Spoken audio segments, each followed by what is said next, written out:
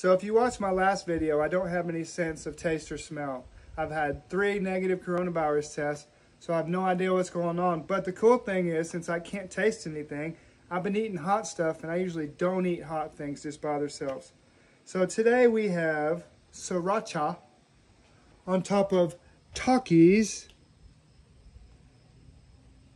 And I'm going to see if this is going to burn my face off. So do I just eat all 3 at once? Shove them all in there?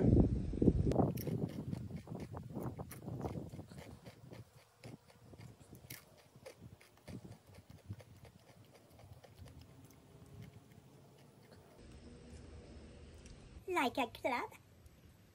Now, my tongue has a lot of sensations going on right now.